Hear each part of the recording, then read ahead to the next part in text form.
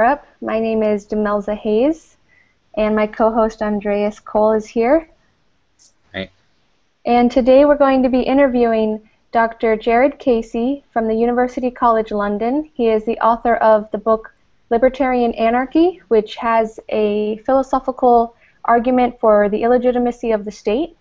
And today we're going to be discussing a more controversial and contemporary topic, which is the culture of offense that is trending right now. So we just wanted to go ahead and allow Dr. Casey to introduce himself. Hi, good evening, everybody. By the way, I'm from, you got the right college, but the wrong city. I'm from Dublin, not London. But hey, did I say London? You did. That's okay. That's where I'd like to live, actually. Excuse me, University College Dublin. Not a problem. And he also has a new work coming out that you're looking for a publisher. It's on the philosophical, what is it on? It's on the history of political philosophy from a libertarian perspective. Okay, wonderful. So if we have any publishers in the audience. So just to get started, we usually begin our episodes by asking our guest if they've done anything recently to bring more liberty to Europe. Wow. Okay. I wish I could say tons and the whole continent is going to be converted. Unfortunately, that's not true. Okay. I've done a few things. I've given some talk. I spent a few days in Prague about a year and a half ago, and I gave a talk at the Mises Institute in Belgium, of all places, about 2 years ago, and so on. But other than that, I can't really say I've done all of that much. My main contribution is my undergraduate class on anarchy law in the state, which has about 45 or 50 people every year. Pretty lively, and a fair amount of people, if you like, are turned on to liberty. So it's small, but good. Oh, that's fantastic. I mean, usually people just say, oh, I had a discussion with someone in the Uber cab, and I think I converted someone, you know. So no, 40 to 50 kids being exposed to this type of topics, these type of topics, that's fantastic. Yeah, I'm going to be doing it for the last time, starting in 2 weeks, because I'm retiring in December. Oh. So this is my last go. Yeah, I'm looking forward to this very much. Yeah, it's going to be a lot of fun. Okay, wonderful. So just to go ahead and start off, we're just going to talk about kind of what freedom of speech is, what are some of the issues surrounding freedom of speech right now, and just so people can get like a background, what does freedom of speech mean? Well, it's not actually complicated. It just means that you have the ability to say whatever it is you want to say without the threat or the actuality of legal punishment for saying it. That's pretty much it, really. Okay. So, from like a libertarian perspective, are there limits on freedom of speech? I would say, from a libertarian perspective, no, there are not, because the guiding principle for libertarianism, of course, is the non-aggression principle, and nothing you say, however horrible it might be otherwise, or unjustified, or even untruthful, counts as aggression, and therefore nothing you say is going to violate the non-aggression principle. Now, I mean, just in case somebody thinks I've gone completely mad advocating some kind of society in which people go around saying all sorts of horrible and untruthful things, no, I'm not doing that. I'm just saying that the way to control that, or the way to deal with that, is not through laws of one kind or another. Okay, so you think... I'm sorry. I was going to say, you think that more like social conventions should kind of determine what is acceptable to say and what is not acceptable, as opposed to legal laws? Yeah, pretty much. I mean, look, if you think about it, that's pretty much what we do every day. I mean, if you're walking down the street and you see somebody who's, let's say, 200 pounds overweight, you don't normally go up and say, my God, you're fat. Okay. Now, okay, you could, God only knows what would happen. But, you know, we don't do that. And in fact, society works effectively on the discreet comment or the little white lie. I mean, you go to parties or you talk to people, and you don't generally, our culture means you don't make personal remarks about somebody's appearance. You don't. I mean, the old rule when I was growing up was that when you met strangers, you didn't talk about politics, sex, or religion, because these were topics that were fraught and people had strong opinions, and the danger, if you like, of causing unintentional offense to somebody was pretty strong. So you waited until you knew somebody before you engaged, if you like, on any kind of intimate topics. And so every society develops a whole culture, if you like, which controls these kinds of things. And to some extent, I'm thinking about writing a book on this, and one of my thoughts is that law increases as cultural restraints decrease. And conversely, when we have built-in cultural restraints, you don't need laws. So the fact that we need more and more laws means, if you like, that the culture of restraint embodied in etiquette and manners and the other things, the other form of controls that we have, means that they're declining rapidly. Now, I think the causality runs in both directions. Okay. Yeah. Anyway, I need to prove that, but that's my kind of starting point. Okay. No, it sounds like a good area to research. Yeah. In a sense, might you say that there's an economics for speech where maybe one of the limiting factors in speech is whether there is any demand for what you have to say? Well, yes. I mean, look, again, if you think about your circle of friends, your friends don't have to stay with you. They're not your family. So if you are a loudmouth, if you're constantly rude, making remarks about people, you tend to lose your circle of friends. Now, in other words, nobody needs to take out a barring order against you. Okay, it's just that they don't turn up to your parties. They cross the street when they see you coming, and so on. So there are informal methods of controlling this, and we all learn this.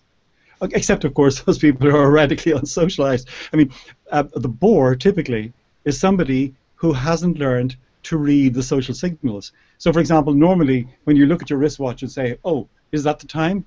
I think I have to go," the other person will understand that this is a signal to stop talking. Okay, the board thinks, "Oh, this is a signal to talk really fast and loud and to keep you there for another 10 minutes." So, but as I say, most of us learn, if you like, to understand the social signals and to react to them appropriately. Can't do much about bores.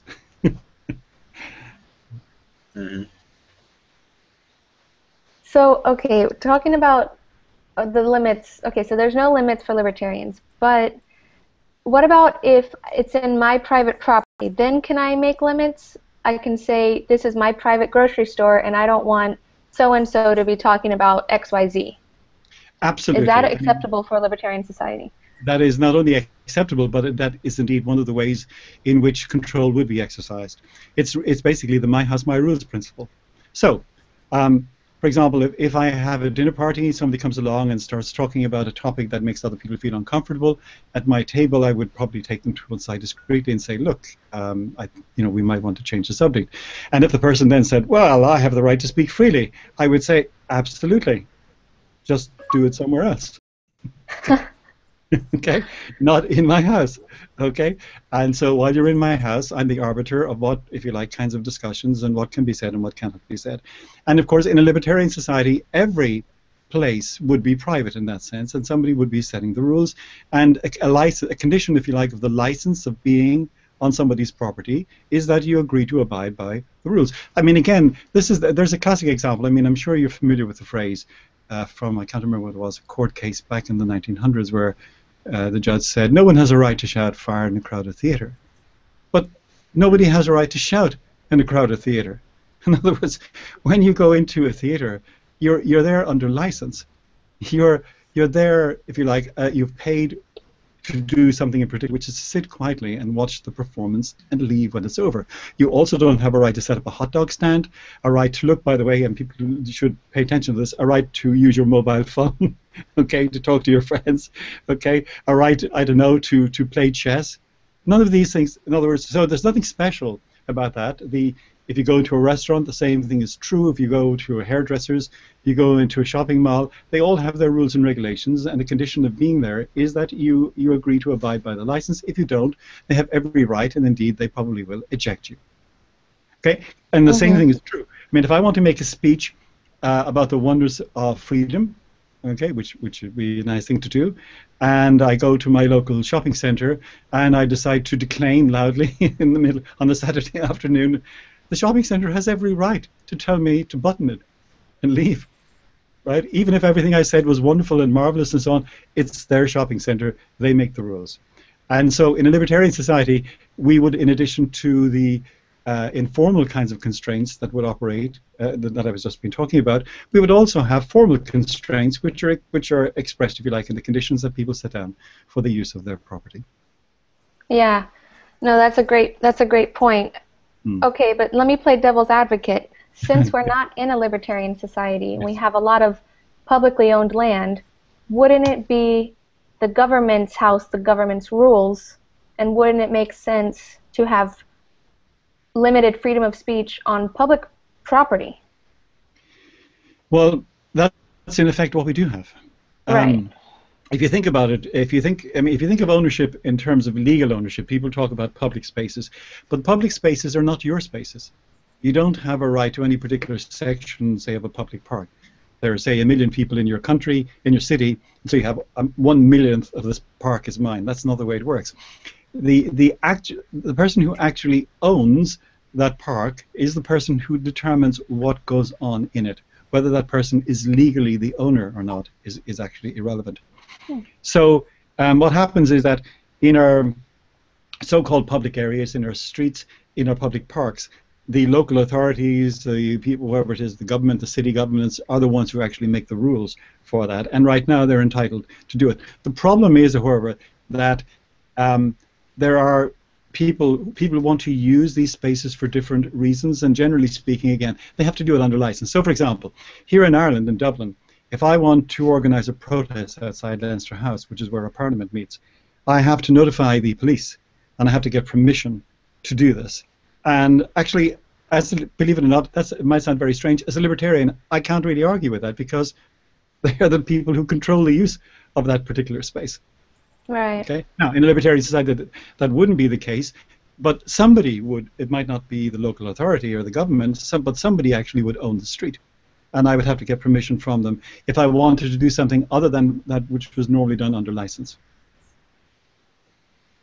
Sure. So I just wanted to let the audience know that we'll be taking questions at the end of the session. That you can start writing your questions now if you want, but we'll get back to them at the end. And on that note, do you think that people are becoming more sensitive to hate speech? Yes, I do. Okay, so I mean, whether or not somebody takes offense is ultimately a subjective matter.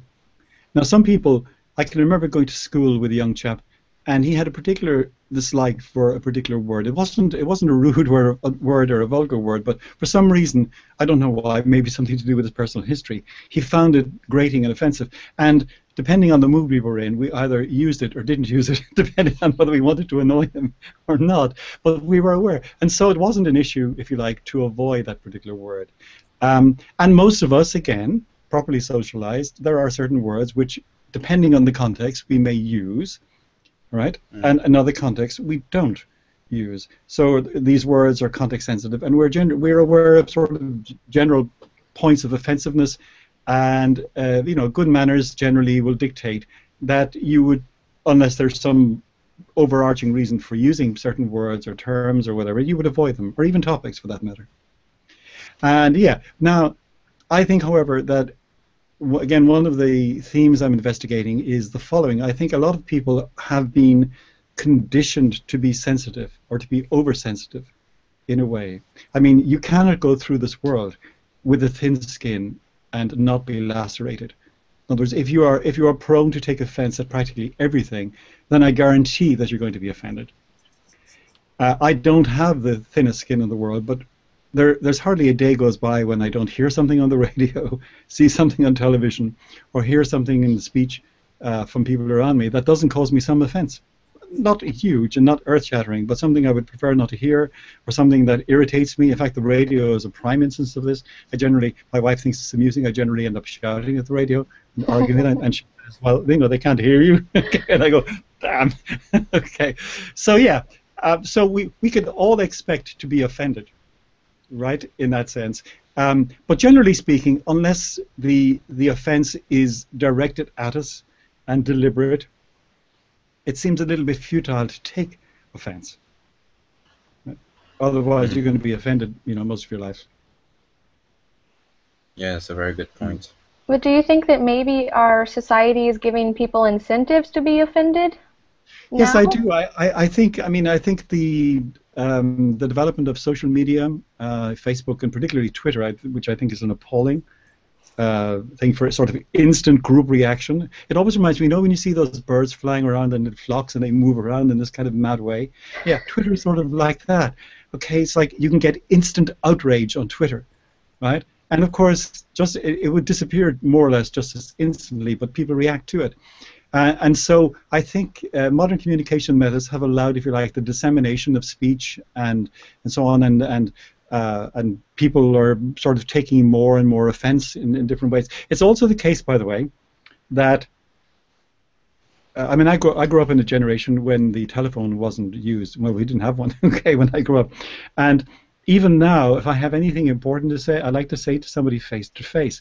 And the reason is that in any communication which isn't face to face, the very subtle signals that we give to one another can be misread. So you can write what seems like a perfectly inoffensive email to somebody, and they are going to be offended by it because they read it in a certain way, whereas if you'd said it to them face to face, they wouldn't have been. It's the sort of bubble principle. You know, the way when you're driving an automobile, you think you're in your own little world. You know, you can sort of pick your nose and do disgusting things like this.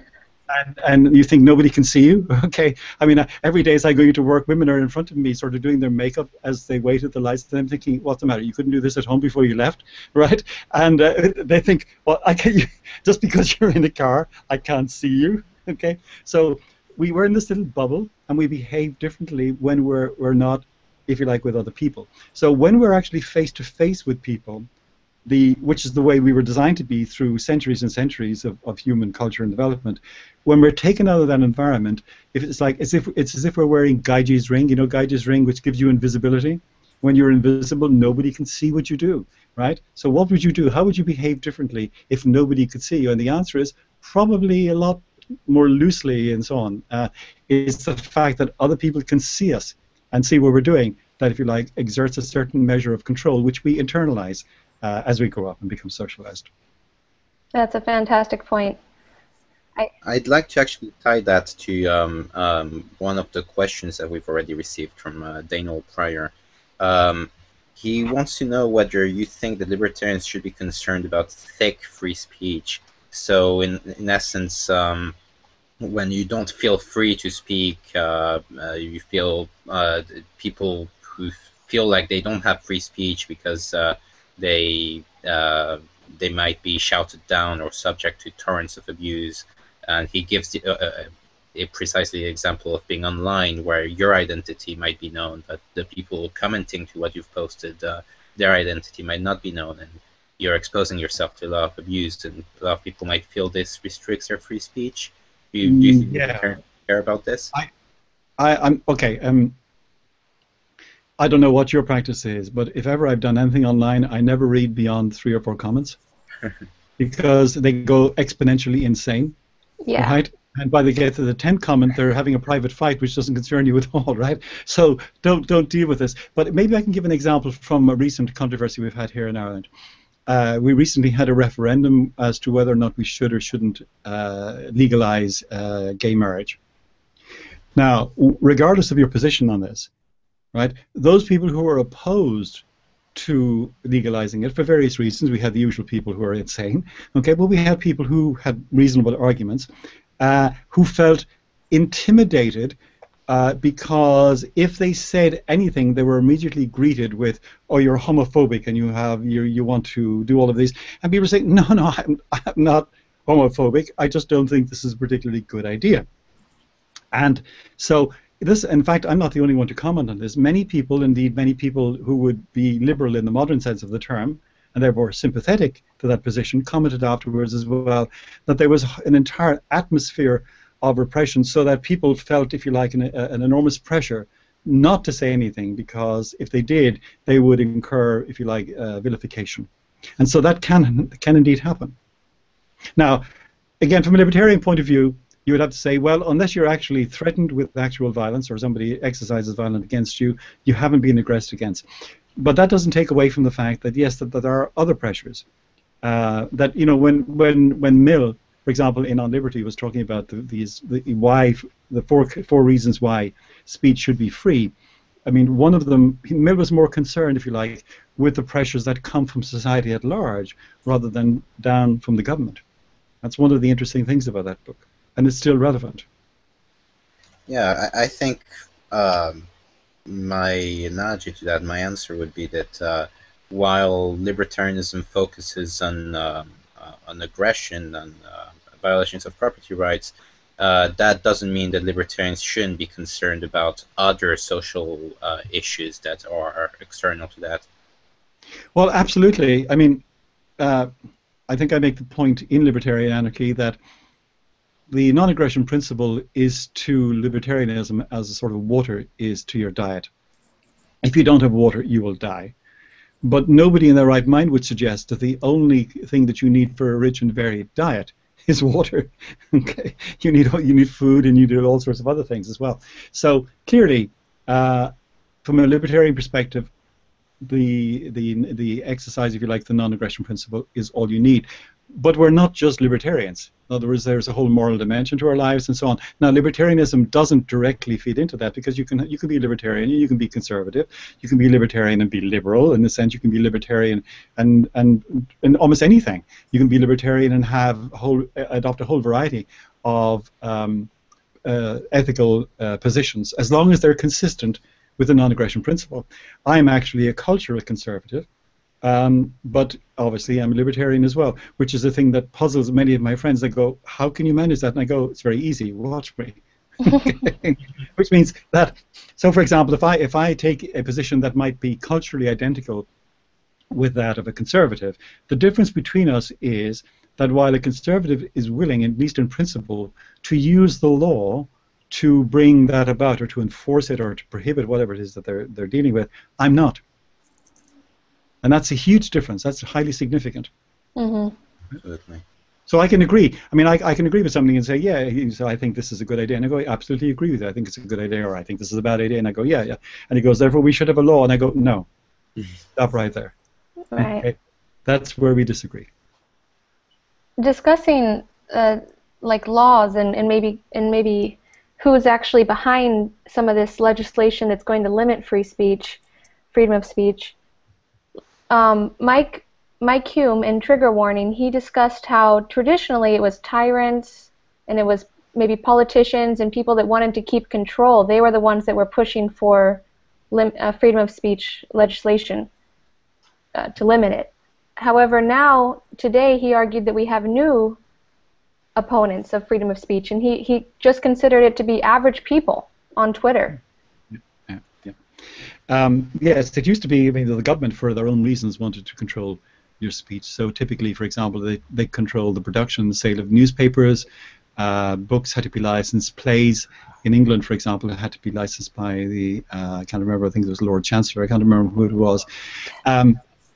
But now we seem to be only too happy to control our own speech and so on. It's the case, for example, notoriously, for example, in university campuses in the USA, that they have highly restrictive speech codes, which to me is quite shocking. Particularly in a university, I would have thought, of all places, one should be free to say almost anything, however horrible, even offensive. To be challenged, because if you're not going to have your mind challenged and opened in the university, where is it going to happen? In your workplace, okay, on the street? And so I find that, as an academic, particularly shocking. I also find it shocking because I compare it with what it was like when I was an undergraduate myself. And I have to say that my undergraduate years were some of the best years of my life. I seem to have spent an enormous amount of time at parties arguing with nerds like myself around the kitchen table when everybody else was dancing and listening to music. And I was, there were four of us in there arguing about politics or Marx or whatever, and, and it was great, and we'd go on till 5 o'clock in the morning, and I'd go home and I'd be so excited I'd write a paper, 1,500 words or something, before going to bed at 7, and then staggering sleepily into a lecture at 10. So I would hope that that would be the experience for most for your university student, but it seems not to be.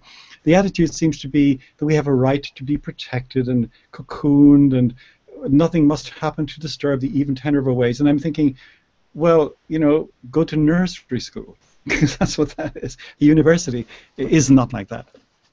Probably the single most shocking thing that happened here on this side of the Atlantic, of course, was the Charlie Hebdo affair, which I'm sure you're familiar with. We were in Paris right when it occurred. Indeed. Yeah. Well, I mean, now the interesting thing about that was that for the space of about maybe 48 hours, everybody in the West was an advocate of free speech. And I said to a friend of mine, watch, because very soon the conversation will become, yes, but. And the but will then, you will feel, yes, we need free speech, but. And then we can't do this, we can't do that, we can't do the other. And I was right, and maybe I got maybe the hours are wrong, maybe it was 72 hours, okay. But very shortly, in a shockingly short space of time, it became yes, but. I couldn't but smile because our own Prime Minister turned up in Paris as well. And we have Section 36, I think, of the 2009 Defamation Act is very strong here. It's in our legislation, and it's effectively a statutory encoding of the old blasphemy clause which you had in our Constitution. And you're not allowed to use speech or writing to that would be considered insulting by a large number of people of any religious persuasion. And I'm thinking, what's that doing there? Okay, who's it there for? Not, by the way, if you're a Mooney, or not if you're, what is it, what's Tom Cruise belong to again? What's that? The Scientology. Scientology. There's a little special clause in there which talks about like sects and so on. So you can say what you like about the sects, but not about large groupings. And I'm thinking, well, what's that doing there? In other words, I'm not trying to go out of my way to be offensive and so on, but if I do say something, why should I have to watch myself? Because now we have a law and people internalize it, so you start self-policing and self-regulating so that you don't inadvertently, as it were, say something, and once you start doing that, you've policed yourself. So it's a bit like 1984. Okay, who needs police outside you when you're actually police yourself? So I thought it was ironic that that I was going to say, I was thinking of drafting a letter to the paper to say that our Prime Minister might wonder whether there was some kind of contradiction between his appearance in Paris in support of the Charlie Hebdo people and the section in our laws, in our legislation, which effectively bans free speech in a particular area. I thought that was kind of ironic, but in the end I thought, well, what the hell? Right. Yeah, I like in Trigger Warning, Hume makes the joke, he says, after Charlie Hebdo, there were the butts were so big they would have put Kim Kardashian to shame. Indeed, when I read, because that was after I had said that, and I thought, there's another guy who picked up on the same point. I didn't quite with the same kind of imagery, but yes. Yeah. Yeah, that's a good way of putting it. The butts got bigger and bigger. I had a discussion group at my university in France. I went to the Toulouse School of Economics, and we had a discussion on freedom of speech right after Charlie Hebdo, and I was the only person in the room that was in favor of freedom of speech. Everyone else said, yeah, but Demelza, you know, these people are being offended. We have the right not to be offended. And I was wondering if you think that is a real right that people have. No, there's no right not to be offended. In fact, again, if you think of it in libertarian terms, there's only one right, and that's the right not to be aggressed against. That's it. Any other rights you have are rights consequent upon particular agreements. So I have a right to be in a, again, to take my example from earlier, I have a right to be in a movie theater if I paid for my ticket and I abide by the conditions. So if the movie theater owner were to say, you've got to leave now, and I said, well, you know, I paid for my ticket, I have a right to stay for the performance. That's perfectly in order. Okay, now he might say, well, because the building's on fire, and then I would say, well, okay, good idea. But did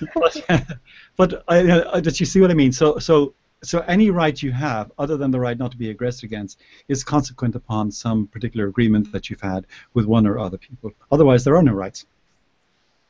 Sure, and I think there's a distinction to be made between positive and negative rights, where people who advocate freedom from offense are actually talking about positive rights.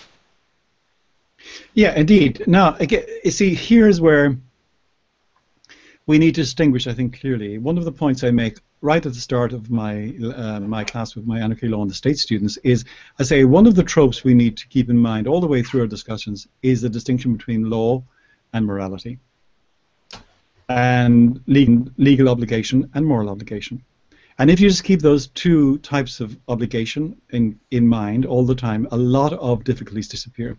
So when people say they have not to be offended, what they're saying, which I think has some justification, is that in any well-ordered society, it's right and proper for other people, if you like, to take into consideration their feelings and not to deliberately go out of their way to offend them.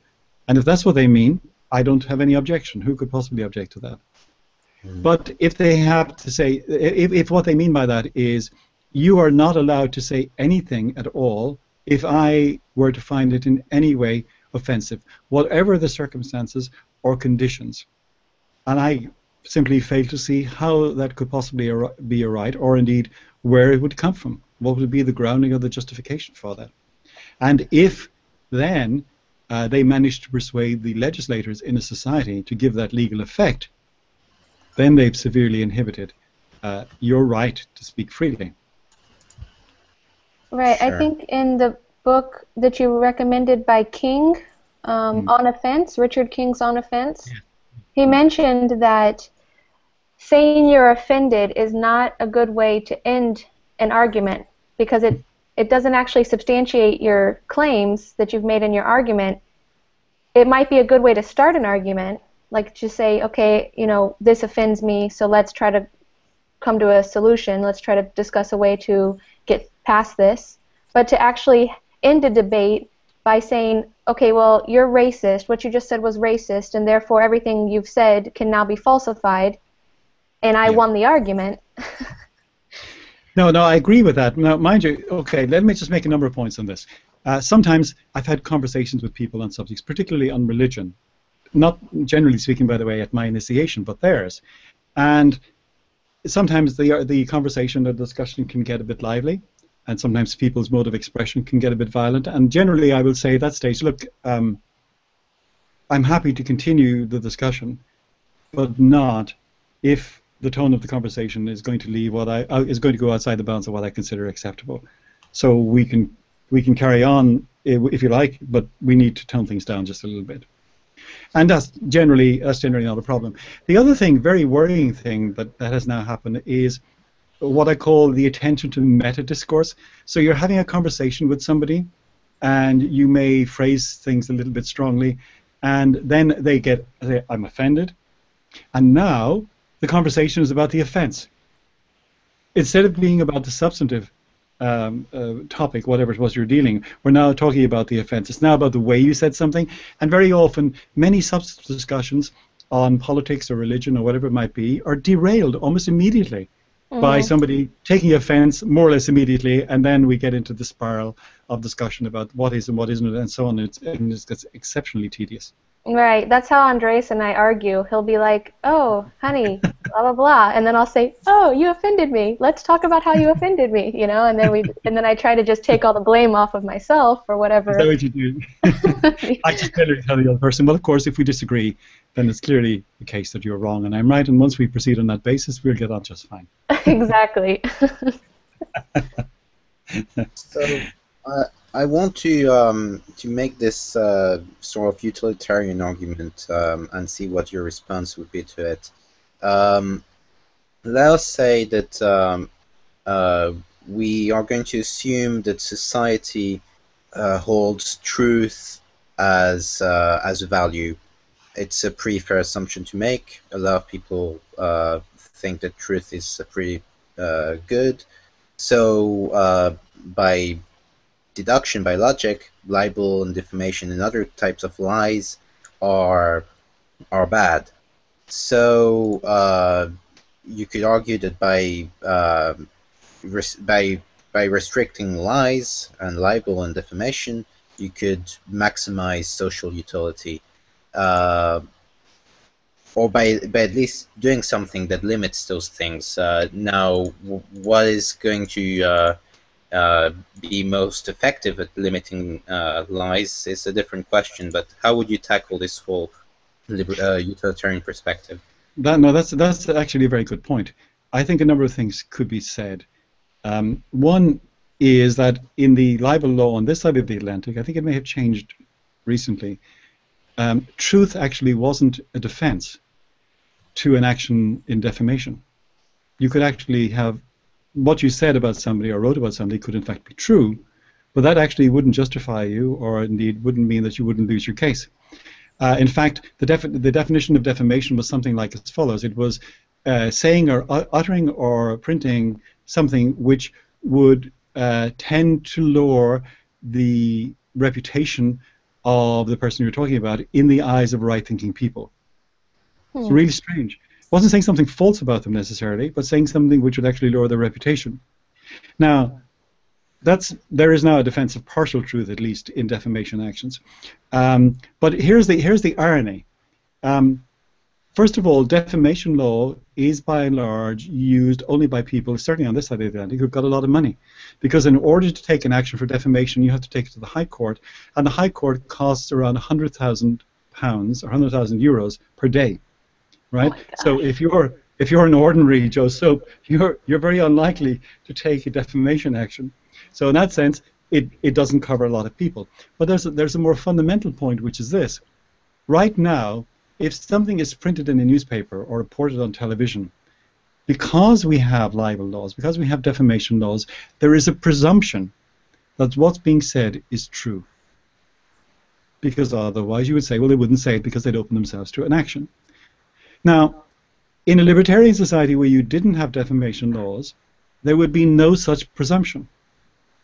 In other words, if anything could be said by anybody, then you have no particular reason to believe it to be true, right? And therefore, in other words, the damage, quote unquote, that's caused to you by somebody saying that's untrue about you is much less likely to happen in a libertarian society than it is in the situation we have now. So for two reasons then, having defamation laws, not a good idea. One, because most of the population are not protected by them in any case, and two, they give rise to a presumption of truth in the allegations, which wouldn't be there if we had actually got a libertarian situation where there was no defamation law. Okay, Yeah. so I guess that ties in with one of the questions from our guests who asked whether someone has a right to sue a newspaper if they're spreading lies in order to damage that person's reputation, and whether the newspaper would be liable for this. Well, okay, now this thing comes up in different contexts. We don't live in a libertarian society right now. Okay, that's not a good thing or a bad thing, but it's just a fact. So in the situation right now, if somebody wanted to sue using the existing defamation laws, I wouldn't actually have a problem in principle if they wanted to do that, precisely because we have a situation that's not of our making or not of their creation, in which there's a presumption of truth on the part of those who print or say things, if you like, in public media, and therefore you have a right to defend yourself in the only way that's possible.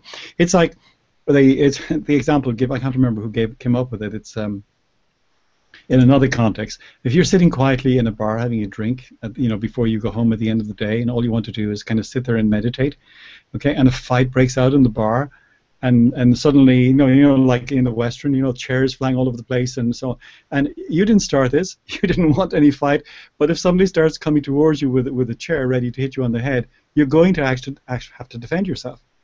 You can't say, I'm sorry, we shouldn't have had this fight. There shouldn't be a fight taking place, and I shouldn't be in the middle of it.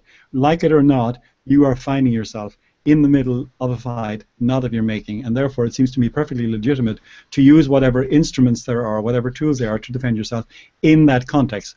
A similar argument is made, for example, in relation to whether or not people should vote in elections. And, depending on the mood I'm in, I sometimes go over and spoil my vote, or I sometimes go over and vote negatively. That is to say, given that somebody's going to be elected, whatever I do, okay, and I have no choice about that, I want to minimize the damage. I want the least damaging person to be elected. Not that I support that person, but I support the others even less. So somebody in that situation is again, if you like, finding themselves in a situation not of their making and using, if you like, the instruments to hand to defend themselves. In a libertarian society, of course, it would be different. First of all, you wouldn't have laws, right? And therefore it wouldn't be possible to sue. But there would be less reason to do so. Okay. Right. And indeed, we're not in a libertarian society, and it's hard to really predict what would happen in a libertarian society. We can sort of suggest that there probably would be some sort of polycentric legal system, but we definitely cannot predict what the specifics of that would be in every single society and region in the world. But do you think that in a libertarian society, things would tend to go in a way where full, how to phrase this, full statements of damage, including those that aren't respective to property right violations, would be considered? So what I mean by this is if someone broke into my property to find out things about me and then spread those truths about me, which I didn't like and which hurt my business, for example, obviously I can sue them for breaking into my property, but would I only be compensated for their breaking into my property, or would I be also compensated for the bigger damage done to my business on the long term because of this? I'm a little bit conflicted on that one. I'm tempted to think that information acquired under a violation of the non-aggression principle should, if you like, be somehow secured to you in some particular way. I'm going to stop right there, because what I'm going to say is going to get me into trouble on this one. I actually haven't thought through that one in particular. I do. It's a very good question, right? And it depends. It really depends on what principle you sort of start with. There's a principle in the common law that a criminal should not benefit by his crime. So, for example, if you commit a murder, right, and you're convicted, and then you write a book about the commission of the murder, and it becomes a bestseller, okay, and you make a lot of money, okay, the common law has frowned on that because they would argue that you really shouldn't benefit by your crime. And so if you took that approach to the situation that you just gave me, it would seem that a similar principle could be applied. In other words, that the information legitimately acquired is dispersible in any way you choose, but information that was acquired through a violation of the non-aggression principle should not be. I'm inclined to think that. I'm inclined to go that way, but I haven't really thought it through, and there may well be objections to it that I haven't considered. On that note, I see an area where libertarians disagree, and it's the right to be forgotten on the internet.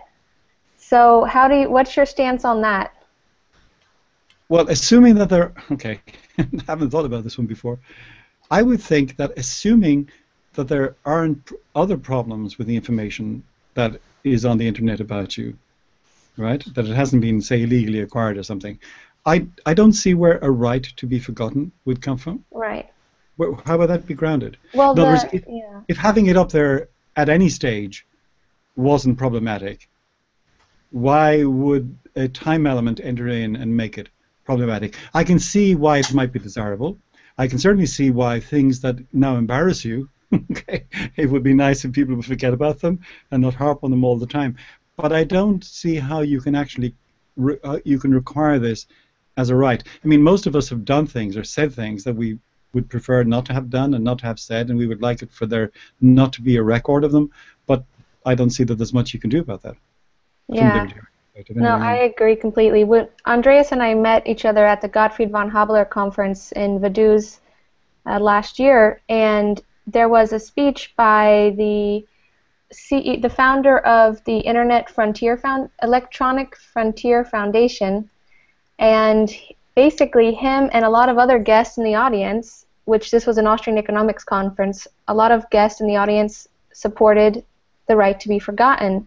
And Andreas and I were just like, where is this coming from? This is totally coming from left field, because I don't see, I mean, it is a threat to freedom of speech. People might not look at it that way, but it is. It's basically limiting what I can have access to.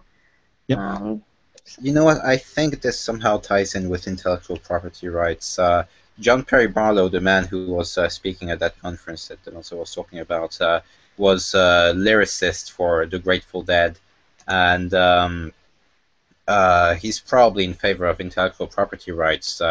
And the way he might justify the right to be forgotten is that he has a copyright on things he has written, and thus can limit its reproduction. Possibly. Well, okay, but okay, all right. In the current legal situation where copyright exists, then you do have a right to determine the reproduction of the material that you've written. Yeah. Right? But for example, even within the current copyright laws, for example, there's fair use. So somebody is entitled, for scholarly purposes, to quote some material that you have without requiring explicit permission from you to do so. That already exists. So somebody could say, well, whoever, I can't remember the guy you just mentioned, but Joe Soap wrote a song 5 years ago in which he said in the opening 2 lines, and then you would quote them and so on and so forth, and that's perfectly permissible, even now. Nobody can stop you doing that now. You don't require any permission right now. Yeah. Do we have any questions from the audience? Yes, we still do have one unanswered question from Daniel. He says, so I'll read the question. You mentioned meta discourse earlier, and how conversations get derailed because people talk about the language used and offense. Is there a use for these sorts of conversations? Language doesn't seem to be neutral and perhaps worth changing. Then again, shouldn't changes in languages follow from changes in belief rather than the other way around? Yeah, no, that's actually a very good point. One of the themes I'm hoping to develop in this book, if I ever come to write it, is the relationship between language and reality. And there are people, I think, who believe in the magic of language, that all we have to do is to change the language in relation to something, and that changes the very nature of what you're dealing with.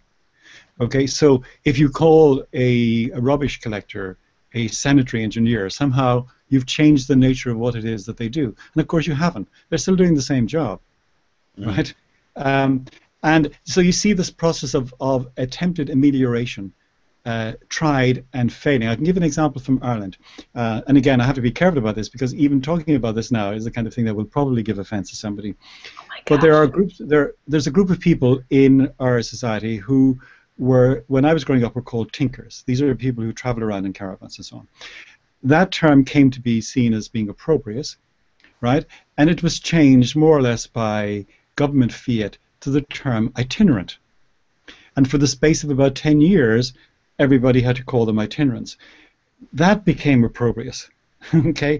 And now they're called travelers, right? So this process, now, the people haven't changed, and I'm not making any judgment on anybody, but I'm just talking about the language here, and just saying that we've had these people called 3 different things, and my guess is that, who knows, in 10, 15, 20 years' time, it may well be that the term traveler becomes offensive, and then we have some other term as well. So when the underlying reality or situation doesn't change, and the relation between people in different sections of the community hasn't fundamentally changed, changing the language magically does not change the nature of reality.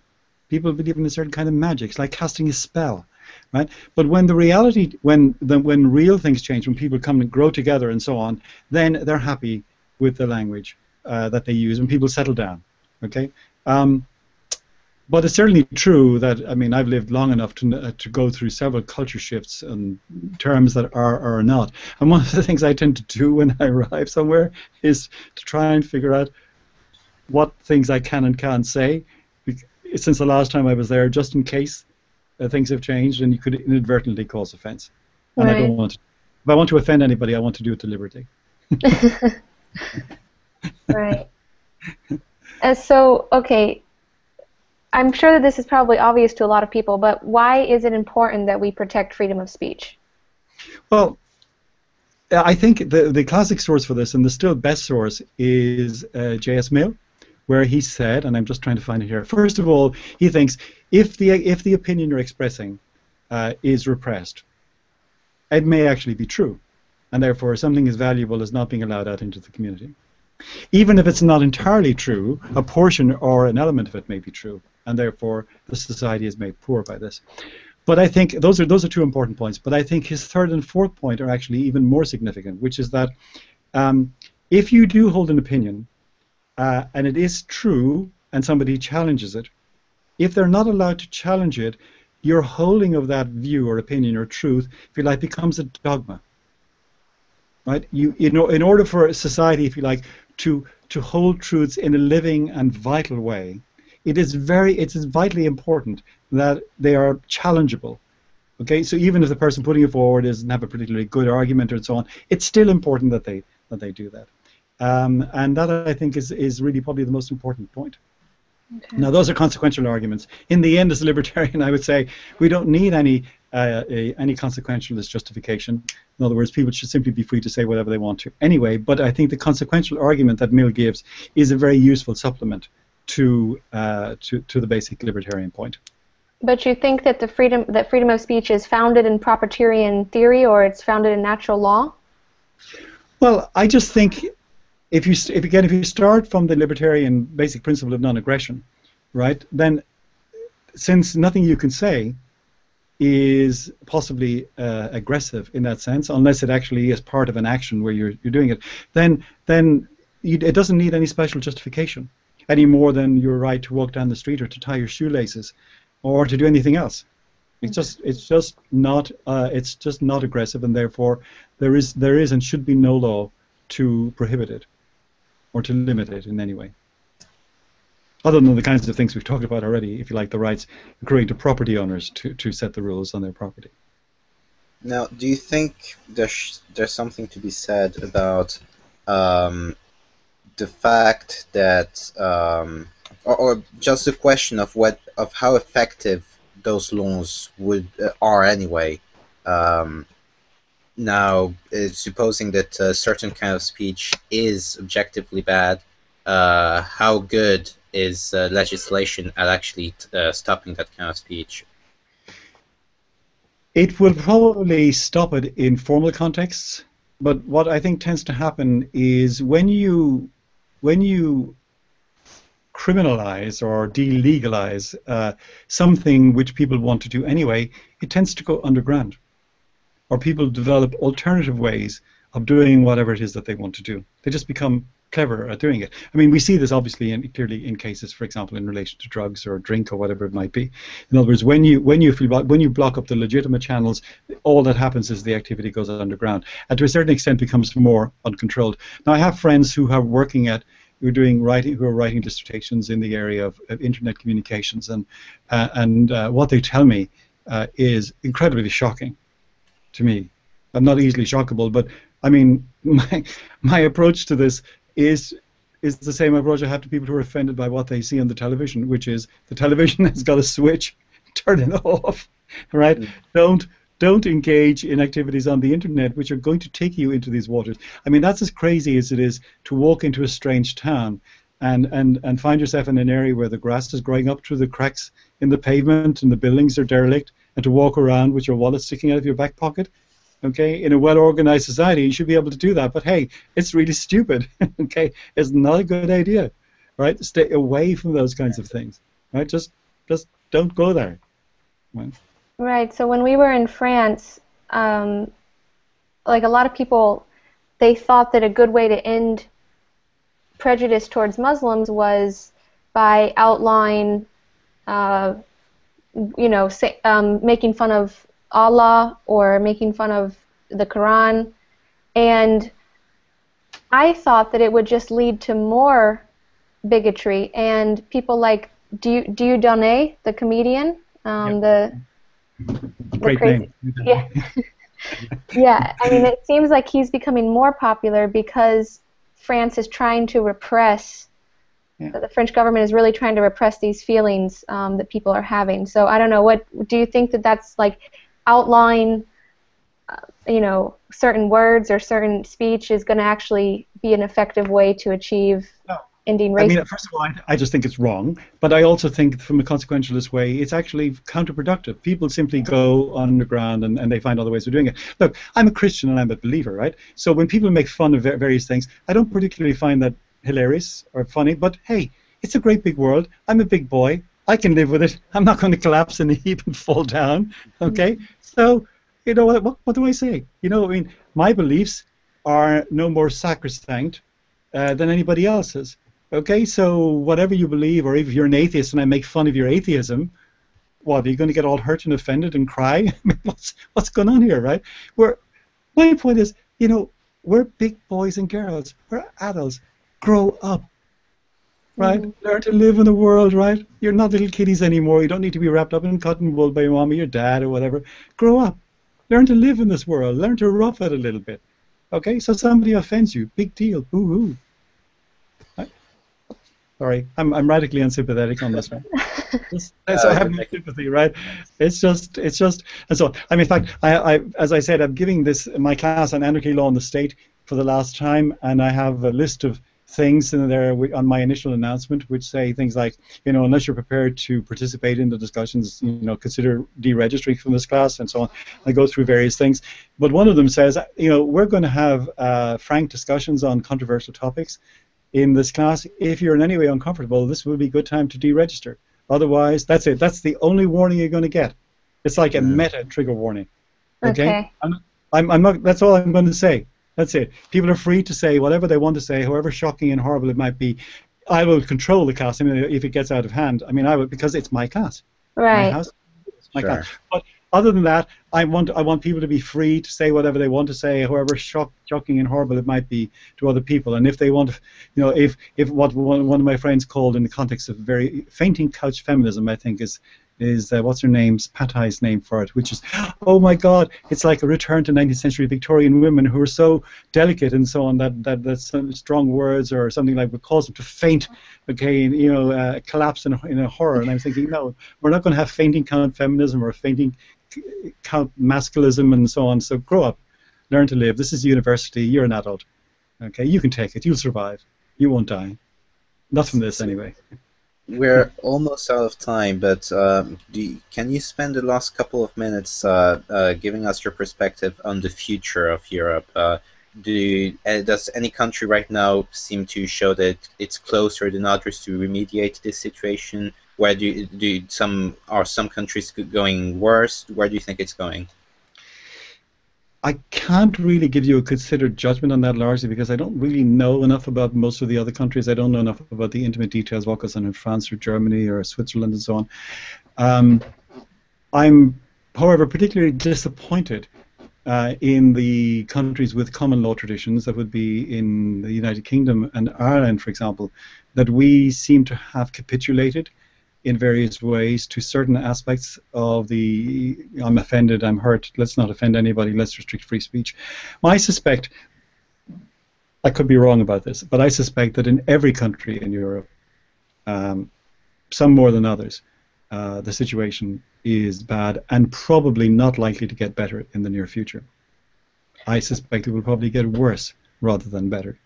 I find that even in my class, when I make the points that I'm making, and they find it very hard to argue against when you put it. Nonetheless, a lot of them are not persuaded. They're not convinced by it. They have a sort of lingering attachment to the idea that they need to be protected, or if not them, other people need to be protected, and so on.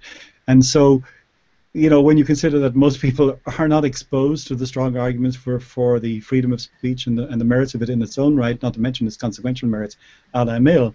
And when you consider that in most European countries, as France, as you know, highly statist, okay, but But even in Ireland, for example, one instinctive reaction to almost any problem is for somebody to say, well, the government should do something about it, or we should have a law.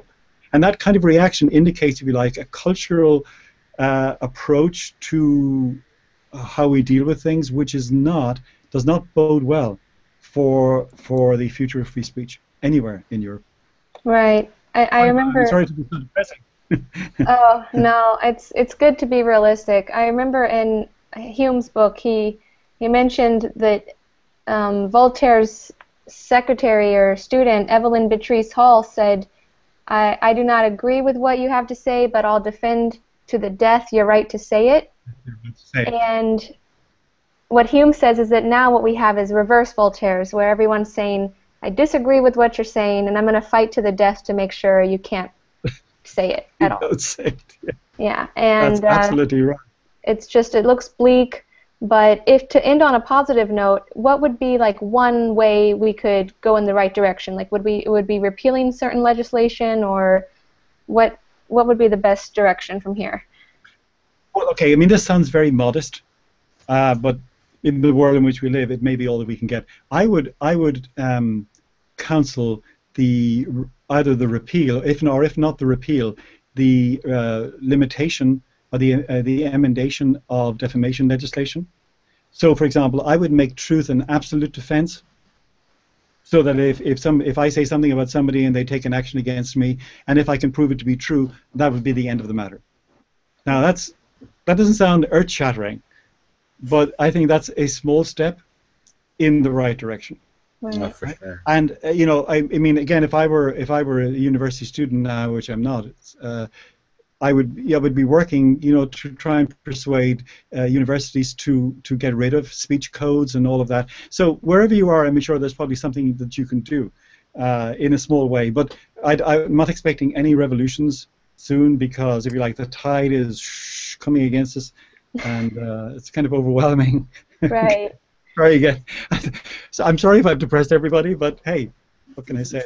I think another great movement too is this whole crypto-anarchist movement, which is basically where you can't be linked to your identity anymore if you use PGP encryption or other methods of hiding what you're posting online. So there are certain ways to keep your freedom of speech. I mean, it might become illegal, these methods, but you will be able to use certain methods to kind of hide the content that you're producing if it becomes illegal to actually talk about these topics in the future. I did not know about that. You've told me something I didn't know. Yeah, there's certain ways now where you can't be tracked, so that's very nice. And also, thank you very much, Dr. Casey, for coming on our show. Thank you so much. This was it's been a pleasure for me. Fantastic speech, discussion, and next week, I just wanted to tell our viewers that we're going to be interviewing Juan Pina, the president of the Spanish Libertarian Party, PLIB. So I hope that all of you will come check that out. Thank you. See you next week. Okay.